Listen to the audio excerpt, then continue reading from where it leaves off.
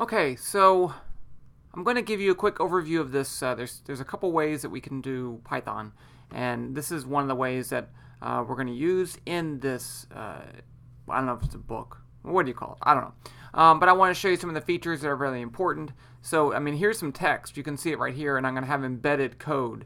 So, what do you need to do? So, sometimes it's going to be stuff already there. This is a program. Okay. This little button right here. If I click, I can run it. Let's just do that.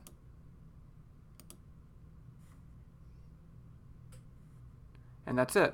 Okay. Now, this is a 3D environment. If I right click and I drag with the right click, I can rotate it around. And if I use the scroll wheel, I can zoom.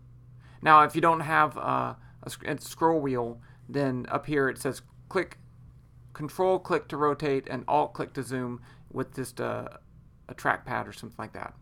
Okay, so that's the running code. I can switch back to the edit. In some cases you can't see the code, okay, just because of what I want to do. And there you go. Now, what if I want to edit it? You can do that, okay? I can say, let's make it red. Color equals color.red, and I can rerun it. There you go. So you can modify the code too. Now, if you want to save your own, if I say I can't remember what I did wrong, let's just reset it. Go over here to reset, and it goes back to the way it was. There, okay, because I messed up. Other features on here, I don't think those are too important. Okay. Now, the other thing that you might want to do right here, what if I want it to be cyan? Oops. And I think that's awesome. I want to save it. If I want to save it, then you're going to have to create a user account on trinket.io. Okay. But if you do this right here, create an account, it'll take you through that and you'll be okay. So you can save your own things and you can look at it again later and you should be happy. Okay. So I'm going to use these in the quote instructional stuff. Okay, so that's what it is. Now there's another way to do online Python that I'm going to use sometimes too, and that's with glowscript. So here is, you see the address right there, glowscript.org. This is another way to do it. Now the only difference here is that you have to have in line 1 this statement. It'll be there already, glowscript 1.1v Python. And that just tells the page what kind of code you're rewriting. So I can run this one. It doesn't have.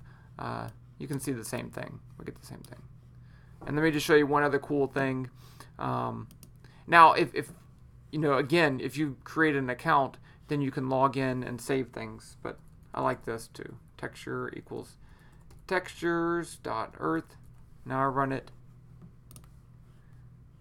And now my sphere is an Earth, and that is pretty awesome. Whether you think it is awesome or not, it is. So over here also, you have, you can't see it, help. And so you can say, oh, how do you do a sphere? And it'll tell you all the things you need to know about a sphere. And so you're all good there. How do you work with color? Okay, so you can get all this extra help right there. So that's glowscript. So I'm going to try to do most of the stuff in Trinket so it can be embedded. But if you want to write a more complicated program, you know, you might want to do it in glowscript.